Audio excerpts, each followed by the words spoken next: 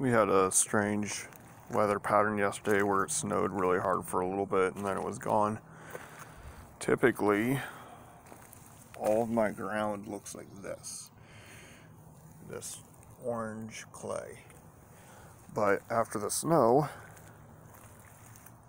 all my orange clay has turned black on the surface. You can see where we disturbed it. It's orange.